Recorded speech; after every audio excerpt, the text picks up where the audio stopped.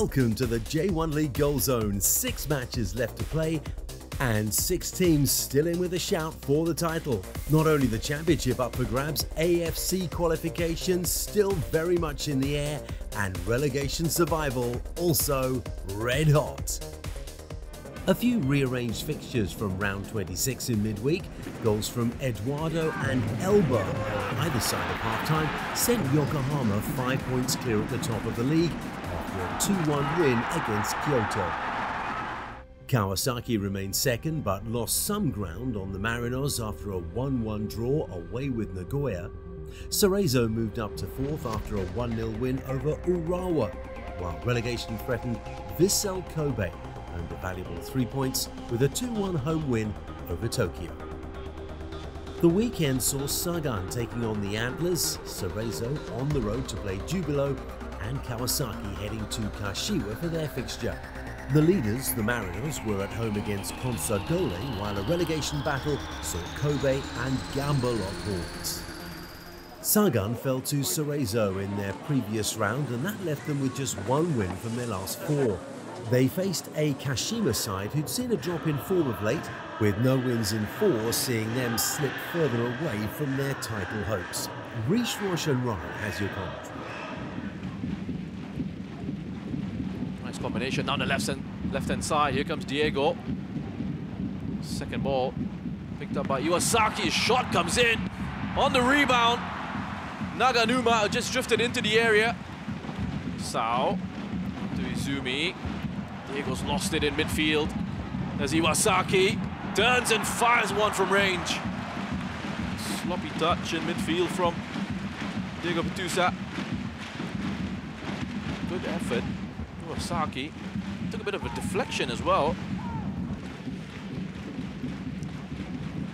It's back out to him for a throw-in. Finds Fukuta. Lovely work in the area, and that is a brilliant goal by Taisei Miyashiro. Wonderful work in the penalty area. Let's have a look at this bit of skill. And that's a really good finish as well through the legs of Hayakawa.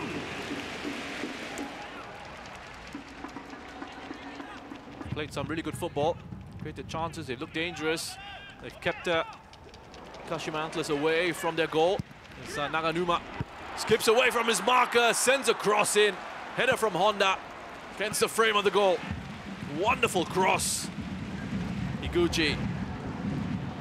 That's really good defending from Iwasaki, and good of the referee to play the advantage, although perhaps Iwasaki might have wanted a free kick, considering how things have panned out here. Hirose with the cross! Oh! Out at the back post. Good work from Diego. Set it up for Hirose on that cross, and that header from Arta will be credited to him, but it's taken a huge deflection off Naganuma.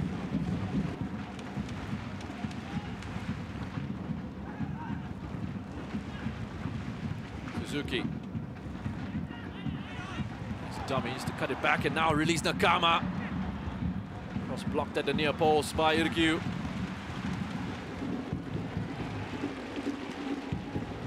Fukuta into Ono.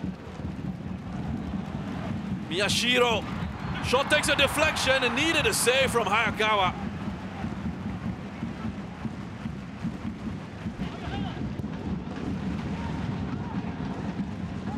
The referee has finally decided to blow for full time.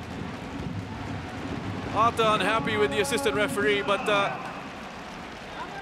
decisions aside, and it ends here at full time at the Ekimae Real Estate Stadium. Sagan Tosu 1, Kashima Antlers 1. Another blow for Jubilo as they picked up a loss last time out, and that's 4 games out of 5. Things looked to get worse as Cerezo came into this one with back-to-back wins and within touching distance of the top 3.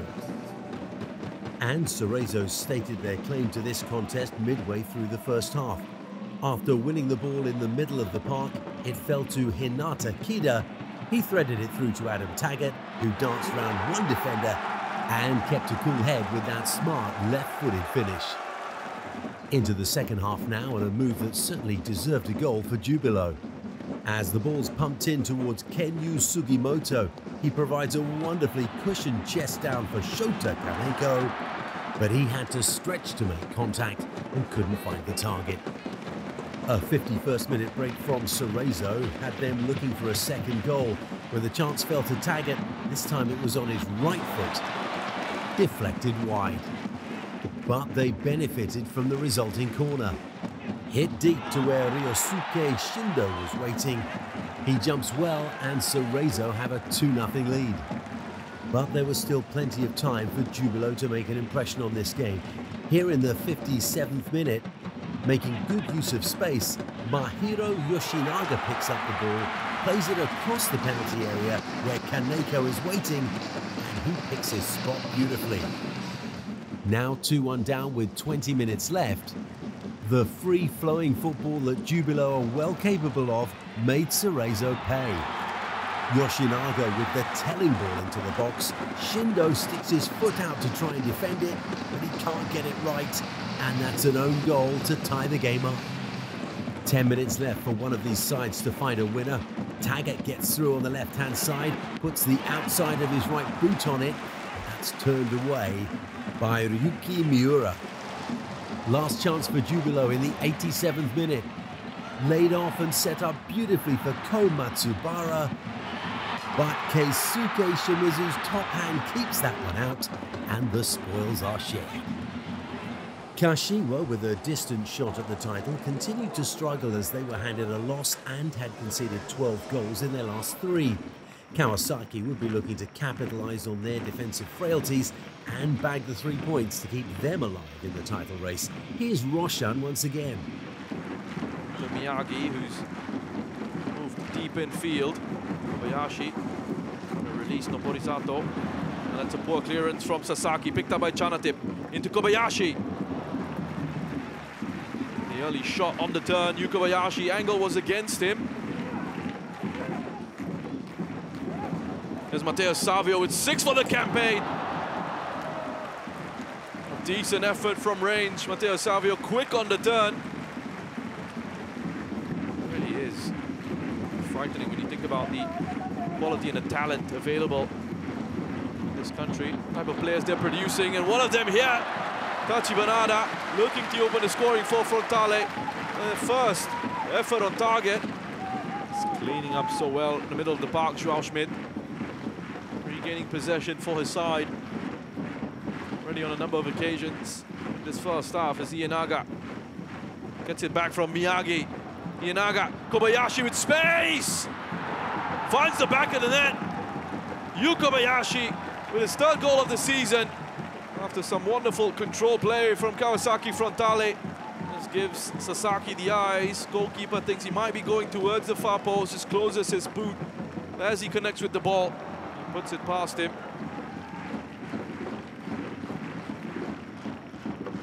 Here's Koyamatsu, neat turn away from Schmidt. Into Douglas, space to hit one.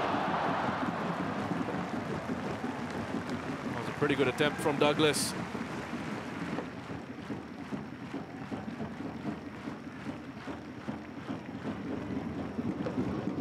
Jessiel, just bullied out by Hosoya, and it drops to Douglas. And they have gotten the equalizer. Wouldn't give defenders any time to breathe. Aggressive against Jessiel. Just loses his balance. And Hosoya holds off Taniguchi as well. And it drops to Douglas. He gets his 4th goal of the campaign. You know how important that winner is in this one. Here's Jessiel. Oh, he's left it. That's shot from range by Tono. Saved that full stretch by Masato Sasaki. This title race could just be pushed towards Yokohama and specifically towards the F Marinos with this result. And they'll be disappointed with themselves that they were only able to come away with a point. As it ends here, Kashiwa Reysol 1, Kawasaki Frontale 1. Shonan had managed only 1 win in their last 8 and would be desperate to stop their slide into relegation trouble. A tough task ahead then against Urawa, with the visitors having suffered just 1 loss in their last 4. 8 minutes into the game, Shonan on the attack, and a low curling cross invites Yusuke Segawa to stoop, but he can't conquer, heading just wide. Another headed chance for Shonan in the 30th minute, but despite only being 6 yards from goal, Hirokatsu Ishihara completely mistimes his jump and can't find the target. A double chance for Urawa in the 37th minute. Kasper Juncker with the shot, well saved by the goalkeeper, and the rebound over the bar. The last decent chance of the game fell to Shonan, and it was a fine speculative effort from Hiroyuki Abe. Shusaku Nishikawa read it well though, turned that one away. This one ends goalless. When we come back, the league leaders are in action and a relegation battle is on hand in Kobe. Stay with us.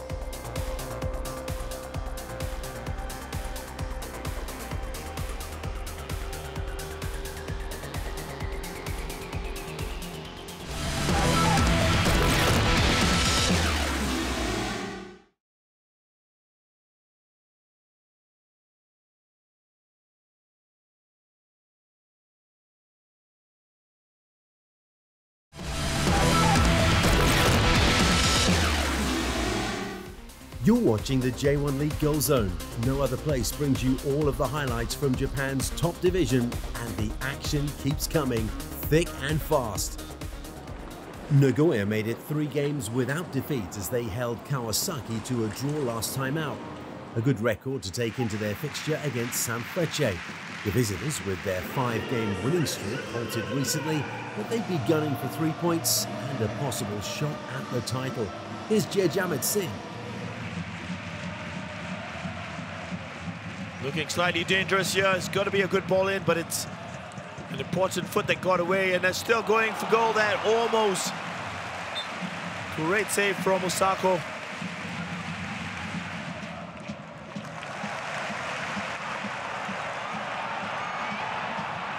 Soma, can he get a good ball in? Well, this looks dangerous, and well, what a great save that time from Osaka. He's done it once again. It was a lovely ball played right across by Soma.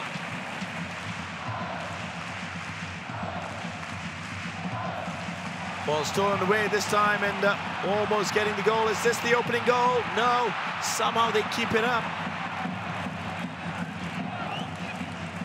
One guy failed to capitalize on that. He shot it directly, but well, Yamashita should have done a lot better with that. It was a great save to Osako's credit.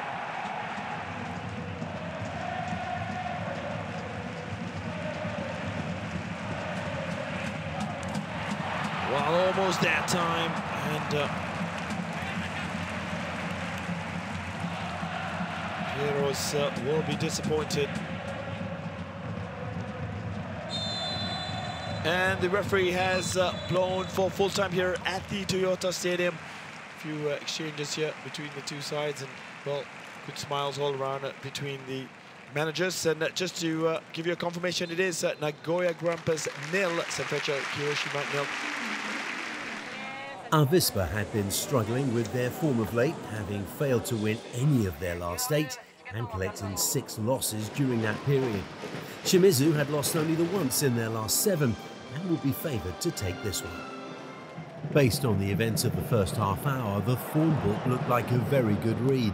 How about Ronaldo as a force of nature, working his way down the left-hand side and then forcing a save from Masaki Murakami, not once, but twice. Just before the half-hour mark, Shimizu now working their way down the left through Rion Yamahara, who plays the ball into the box, but it misses everyone and strolls into the net for the opening goal. But then the underdogs started to turn things around. First with a deft free kick from Shun Nakamura, his first J1 goal. And then from a 42nd minute corner, badly defended from Shimizu, Yuya Yamagishi taking advantage. Initially, the referee and his assistant disallowed the goal for some argy-bargy in the box, but upon review, this one was held up, meaning the home team went into the break 2-1 up, and they didn't hang around in the second half either. Just 4 minutes in and a wonderful 1-2 involving a Yori crude back heel and a Yamagishi finish made it 3-1. With still a half hour to play, there was plenty of hope left for Shimizu, and an entanglement of legs on the edge of the box gave them a 58-minute penalty. Ronaldo brought down by Shun Nakamura. Thiago Santana's uneasy run-up sends the goalkeeper the wrong way, and it's 3-2. Their big chance to equalise came with 5 minutes left. Katsuhiro Nakayama meeting the corner on the volley, but it's straight at Murakami in goal. All 3 points to Avispa. The Marinos solidified their spot at the top with a third straight win and will be looking to extend that run against Consadole, who came into this one on back-to-back wins. But having won 8 straight home games would certainly give Yokohama the edge over their visitors. Shazad Haq has your commentary here. Takuma Asano is one that stands out. Ado Onaiwu, who's a former Marinos player, and in a good place here, Mizunuma into the side netting. Mizunuma, now Marcos Jr. looking at options here. Back to Mizunuma. That's a very decent ball in for Anderson Lopez. That looping head off the crossbar. That came off his shoulder, didn't it? That's why it had that odd loop. Here's Ogashiwa. Lovely work from him. Out towards Lucas Fernandez, going to cut inside, trying to curl it in, and it isn't far away. Well, he knew what he was going to do. He was looking to get it onto his right foot. Oh, he's got behind the defence there, Kaneko. Just had to pull it back a bit. Shunta Tanaka with the shot, and it's straight at the keeper. Yeah, Shunta Tanaka's shot took it first time, which was the right thing to do.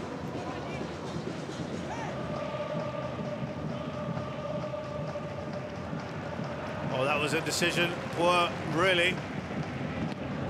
Sugeno has to make that save, and it's a little hand and apology. Just a heavy touch from him, and he realised, I better just get back. Mizunuma going for goal.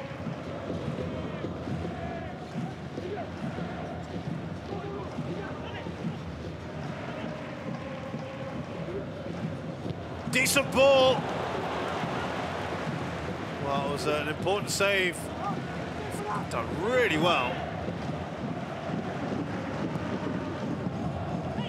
Kuroki does his duty there. Got to clear the ball. Oh, and it was almost inevitable that the former striker Anderson Lopez scores against his old team. Hold on. There is a check going on at the moment. Was there a foul by Fujita along the way? And we might have this scratched off. I don't know how many times you need to see that. It's got to be scratched off.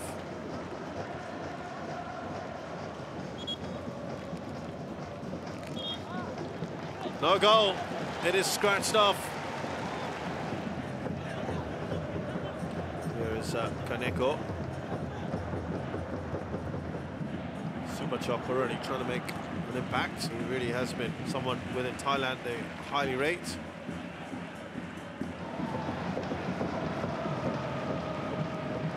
Kaneko! Oh, that's a great bit of work from him, but equally a decent save there from Takaoka.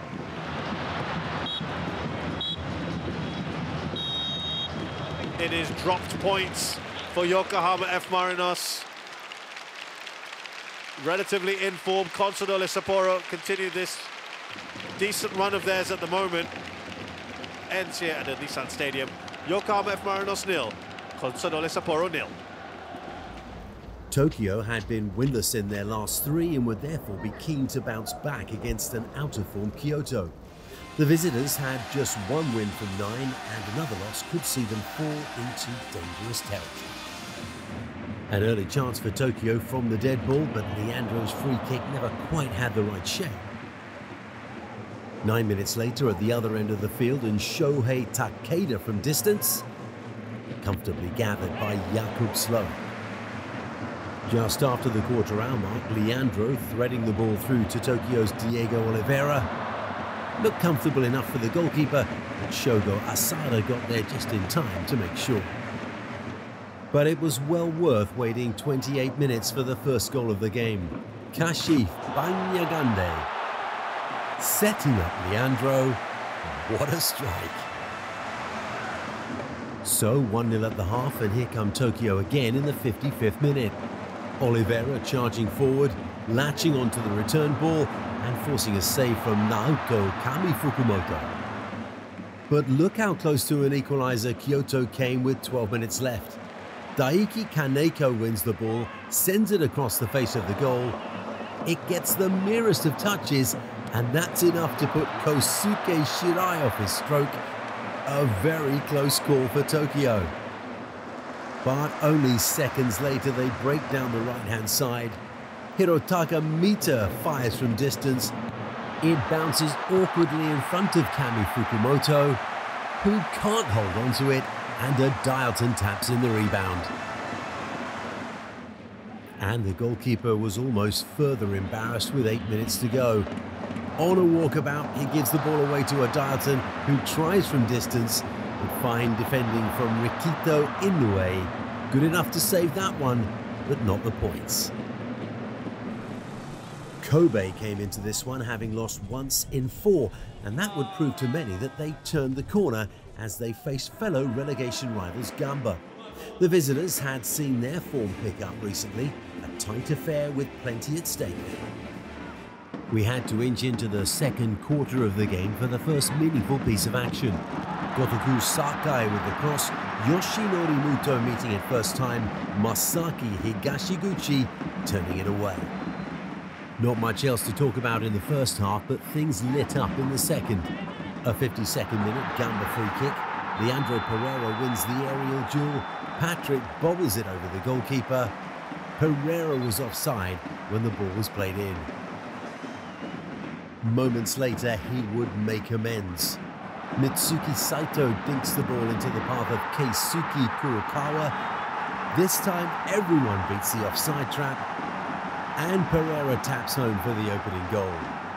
21 minutes left, and as the ball falls nicely for Pereira, he hammers this one hard and low from the edge of the box. Hiroki Ikura gets down quickly enough. The remaining minutes of the game were all about Vissel trying to get back into the contest. And they came oh so close in the 72nd minute. Yuya Osako heading this one across the face of the goal, but that vital touch could not be found. Just a minute later, Osako plays the ball towards the far post where two teammates are waiting. Hotaro Yamaguchi gets the touch and sends it skywards.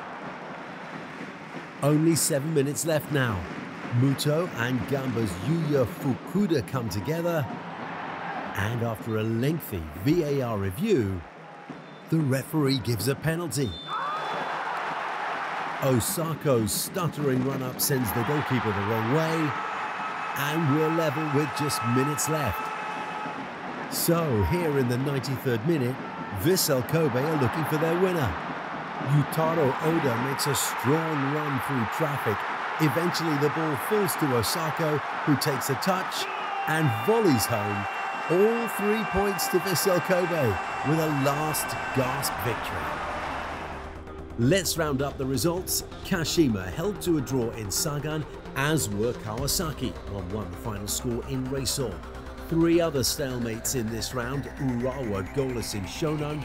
Same goes for Nagoya and Sanfrecce, and the Marinos were held by the same scoreline against Consadole. Yokohama maintain a 5-point gap at the top, with Kawasaki in second, both teams with a game in hand on some of their rivals.